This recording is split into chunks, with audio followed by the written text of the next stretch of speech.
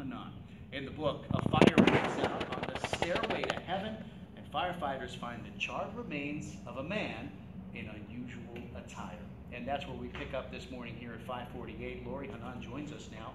And Laurie, talk a little bit about the book, Stairway to Heaven.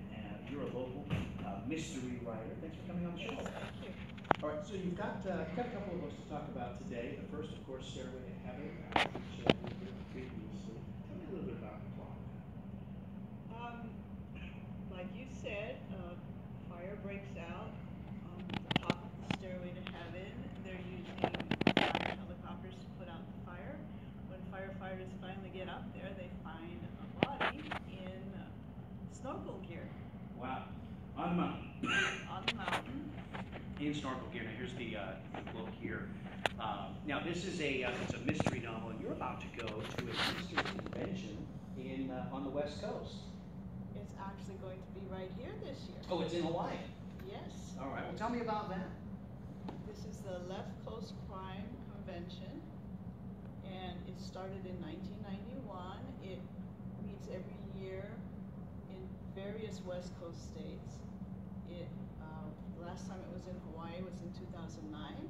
This is only the second time it's in Hawaii. Now, it's writers from all over the world coming here. What kind of ideas do you discuss there? Is it panel discussion, or share ideas, maybe discuss new thoughts? We do have panel discussions going on all day, 3 or 4 at a time, and many, many different subjects. I think there's about 100 different panels that will be going on over the 4 days. Now, the new book you have here, The Rainbow Connection, we just saw the cover here. What's the premise behind this book? Okay, this is a spin-off from my series. The little girl Emmy grew up through my series from the age of 10. By the time we get to Stairway to Heaven, she's 17 and in a lot of trouble. So I decided to let Emmy have her own voice and explore her character a little more. And in this one, it's a missing person mystery where her new best friend in high school has gone missing.